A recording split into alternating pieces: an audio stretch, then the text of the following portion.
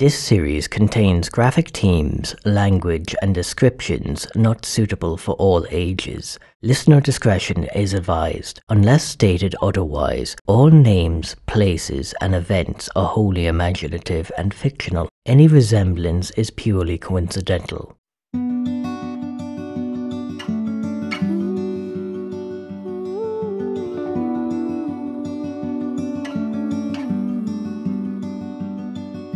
The Trees Swallow People by Conor Matthews.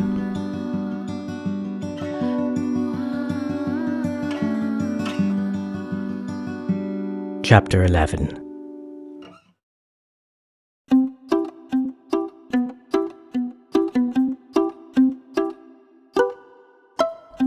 I felt like going for a walk. I always do, but this particular time I really felt it. Like I was strongly carried against a tide of weak reluctance by something persuasive. I skipped breakfast, a lonesome cup of coffee, and would have left without Diva if it wasn't for the fact she bit into the hem of my jeans. As I put on her harness, fighting her excited squirming, I couldn't help but think how unlike me it was to forget her. Whatever had got into me, it was intoxicating. I was focused completely on the walk, specifically, for whatever reason, to St. Catherine's Park. We were only a few minutes outside when I noticed a stark difference since my meeting with Shepherd. Those in the village who only weeks ago were plaguing my home, imprisoning me with gum-bleeding, teeth-splitting smiles, were now passing without giving notice. I felt an ease going out now, like I was given an unspoken promise to be left alone. It was a relief. I've often struggled with confidence, and once heard it described as the ability to know you will be okay, no matter what.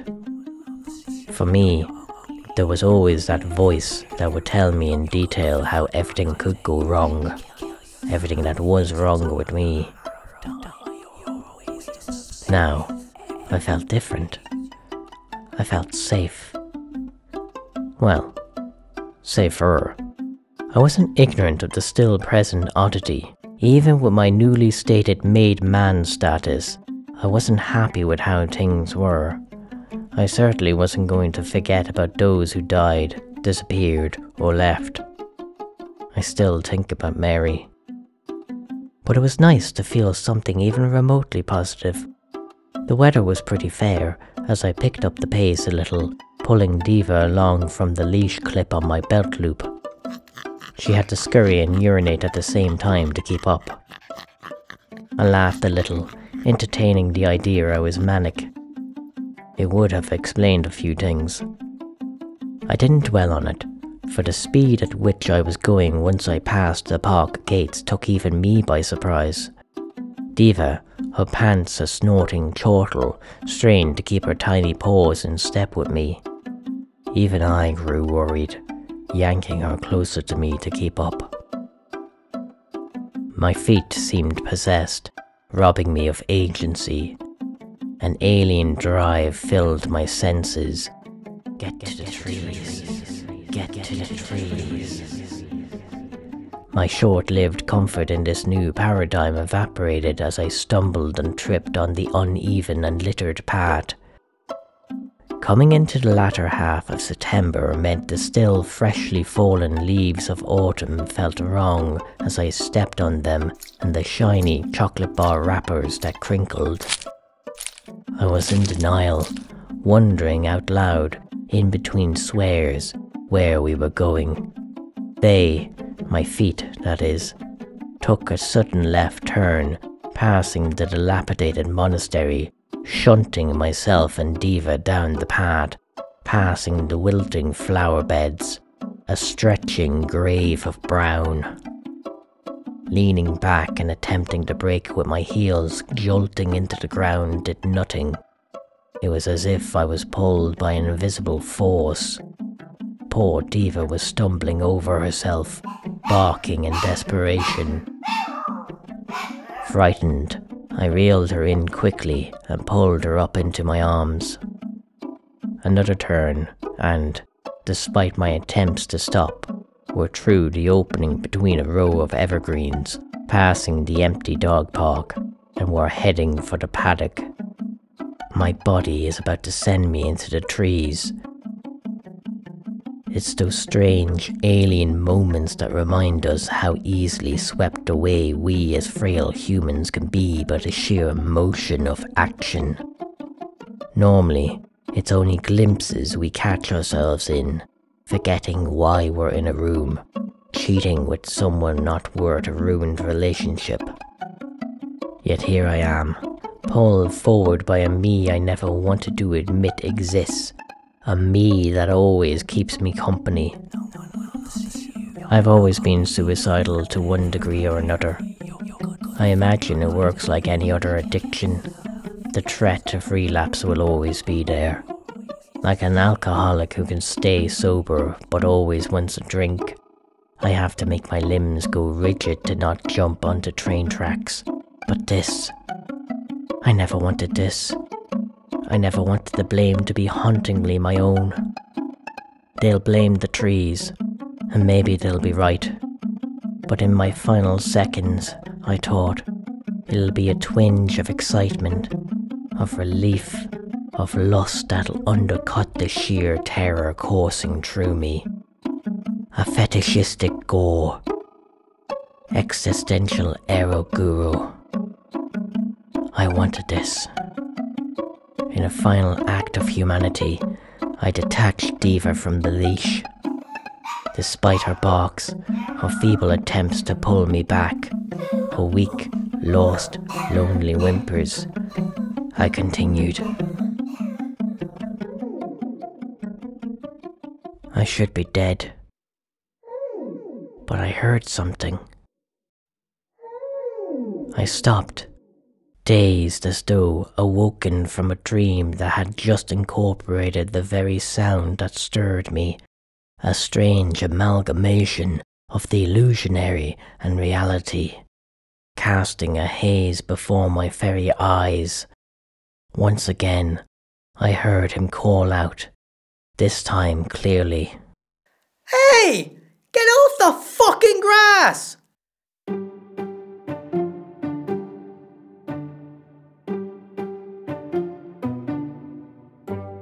I stood there, facing the trees. I was feet from the wall, about to reach the edge of the trench sloping down to it. I let the words ring out, listening. Get off the fucking grass!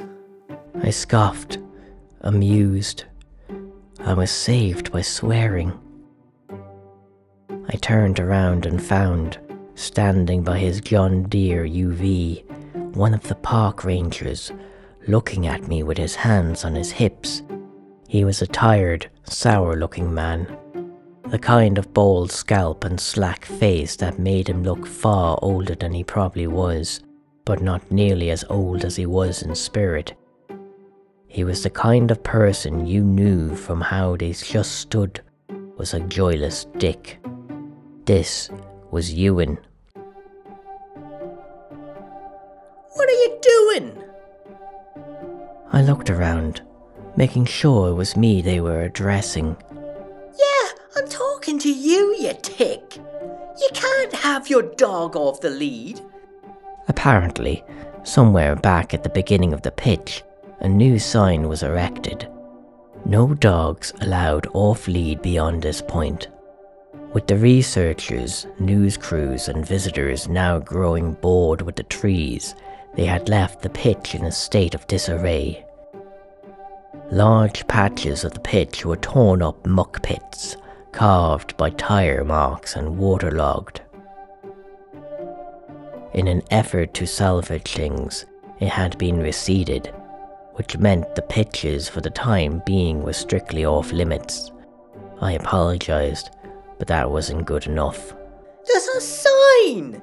Can't you see the fucking sign? Once again, there was that beautiful, wonderful humanity. The insistence that the world is wrong and we are right. I really can't believe it when I come across it. Even in all this mayhem, it almost brings a smile to my face to be reminded that we are delusionally pathetic, wonderfully immature, and cosmically overwhelmed by just how meaningless we are. And here was Ewan, desperate to keep order. I doubt I could communicate to him what had just happened, how he had saved me from oblivion, how I had fought to stop myself. What would be the point? After all, he was growing agitated with me when I didn't respond. Hello? Are you deaf? I put Diva on the leash and walked home, going straight to bed. For one night, for the first time in a long time, I slept undisturbed by conflicting wishes to end everything and a deep fear of death. I slept peacefully.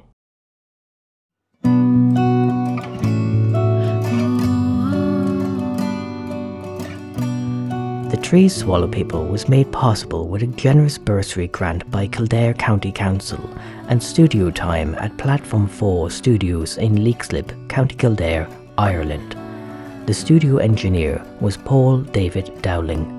All music and sound effects featured in this episode are credited in the episode description and are available royalty-free at pixabay.com. They accept donations. All other rights are retained by the owners. The theme song is Forest Lullaby by Les FM.